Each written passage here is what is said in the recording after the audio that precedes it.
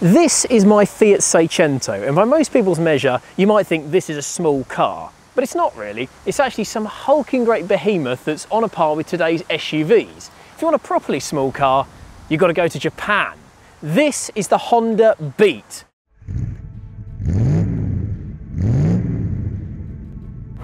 After World War II, Japan wanted to mobilise its people as cheaply and efficiently as possible. So it created a whole new class of car, known as Kei cars, or Kei-Jidosha to give them their full name. And there were regulations placed very strictly on how long a Kei car could be, how wide it could be, how big the engine could be, and how much power it could produce. But the net result was you got very cheap, very compact, very easy and cheap to run and maintain cars, which got more and more benefits added to them as time wore on. As the years wore on, Kei cars got tax relief, so they were cheaper to road tax in Japan. They were only allowed in certain areas in the major metropolitan cities in Japan, where bigger cars would simply overcrowd them, and in certain areas where you have to prove you have space to store a car in Japan, otherwise you're not allowed to own one, the Kei car was the vehicle of choice. As a result, the class boomed, and within a few decades, most cars in Japan were Kei cars. Over time, the Kei car regulations grew, so that the cars were still a fraction of the size of a normal car, but they were more competitive and able to be driven longer distances and, of course, faster. By 1990, a Kei car had to be no more than 3.3 metres long, 1.4 metres wide, and have an engine of not more than 660cc, producing no more than 63 horsepower, which isn't much even by 1990 standards.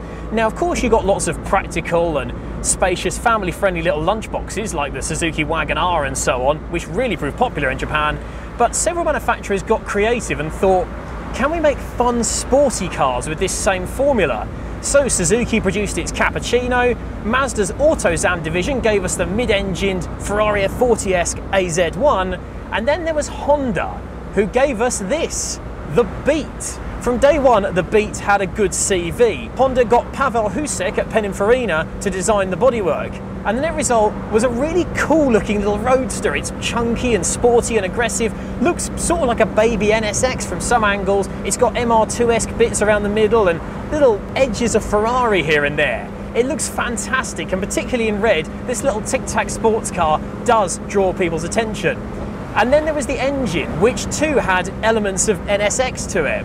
Honda don't really do turbochargers, they've only just started embracing them now. So this wasn't going to get a turbo like the Suzuki Cappuccino did. It was going to be naturally aspirated. But what a naturally aspirated engine it was. The E07A 656cc triple with individual throttle bodies. That's race car stuff for higher flowing induction air and the soundtrack to Wake the Dead. Oh! Sounds absolutely epic, and even in standard trim the Beat revs out to nearly 9,000 RPM. What's more, the tuning company Mugen produced an ECU for these. Get one of the later ones and this car revs out to 9,600. But it doesn't go like an NSX because of course it still had to comply with Kei car regulations, and that meant it produces not the 500 million horsepower it sounds like, but 63 horsepower. And even when you factor in a 735 kilo curb weight, this is not a fast car. 0 to 60 takes 13 seconds, and the top speed is 87.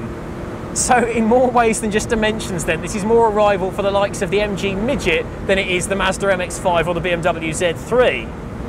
Little tunnel coming up here. You'll forgive me, won't you?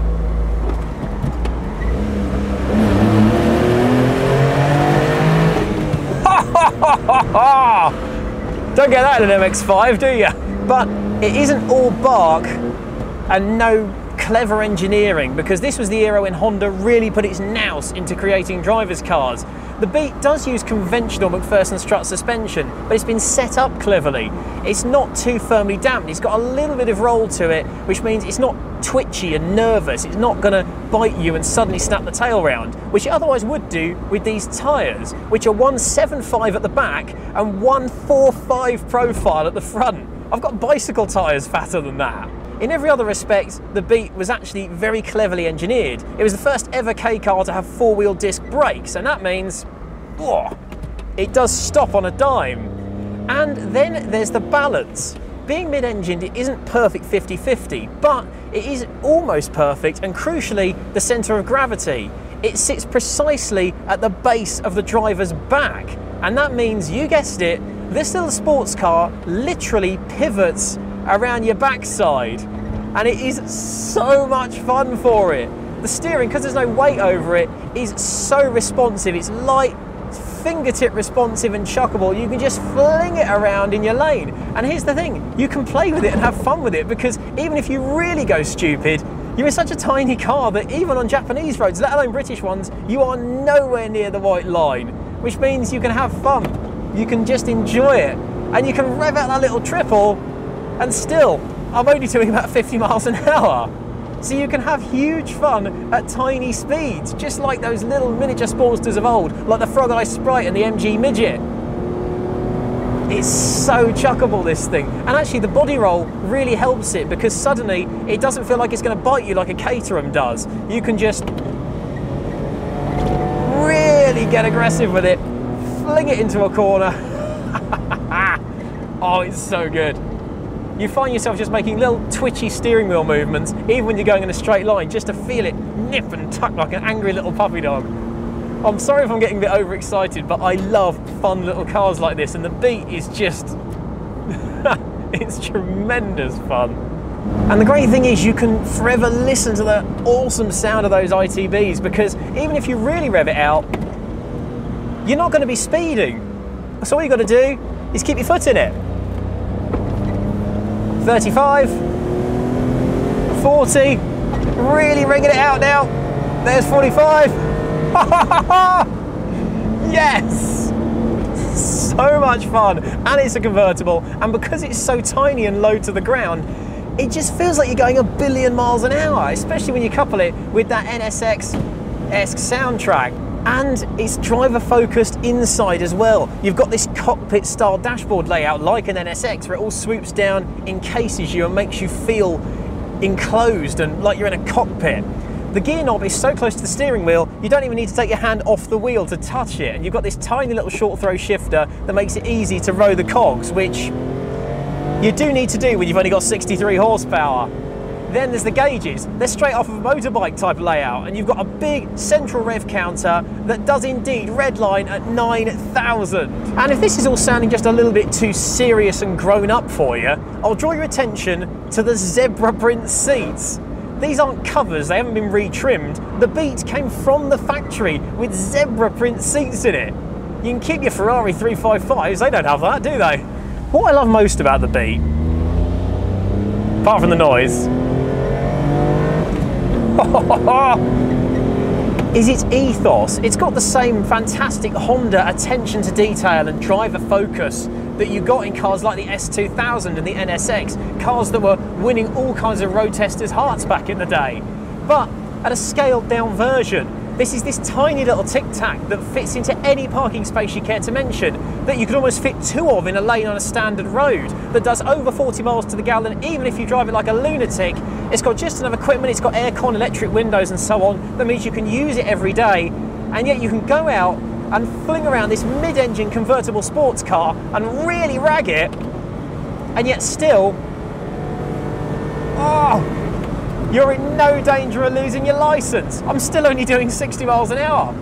And sure, it's not the most refined car. It rattles, there's a little bit of scuttle shake. The storage is minimal, to say the least. It makes an MR2 look generous. The plastics are a bit 90s Honda-y. And to be honest, while it can do 70 on a motorway, you feel a bit unkind to the poor thing. You're sitting at 5,000 RPM or more. And if you want to overtake, you're going to be changing down and practically pinging it off the limiter just to get past a lorry. So don't go on the motorways then. This really isn't a motorway kind of car. You have to think of it more as a latter day MG Midget, a little sports car that gives you the absolute bare minimum but offers the maximum amount of fun in return. But you also get Honda reliability and more modern refinements, air conditioning, electric windows, a decent stereo with the cutest little tiny built-in subwoofer between the seats. Think of it then more as what the Frog Eye Sprite or the Midget might have been like had they lived into the 1990s. And suddenly, it makes a whole lot of sense. This little Sportster sold 33,000 cars overall, which isn't bad really for a frivolous two-seater sports car that you can hardly drive to the shops and take the kids to school in. And then you consider that these cars only officially sold in Japan. Anyone outside of Japan has been exported. And then it's extremely impressive. And it is a real shame we were denied this car officially, but the Western world has woken up to the beat and hundreds of these cars have been exported. They're available in America. This particular one I'm driving now is for sale through Hobbs Parker Classic Car Auctions. So they've made it to Britain, and for about £3,000 to £5,000 you can get one of your own. Now that sounds like a lot for not a lot of physical car, but consider first of all the price of an NSX, and second of all the fact that a Mint Mark 1 MX-5 can be a 10 grand car these days, and I genuinely don't think it's as fun as this is. So if you're fed up of today's performance cars that are obsessed with having the most amount of power and grip and driver aids and refinement, and they're the size of a luxury car from 20 years ago, if you just want sensations and excitement and enjoyment, but that's friendly on the wallet, that's economical, reliable, and crucially doesn't put your driving licence at risk, check out the Honda Beat. You really can't beat it. Ha ha ha!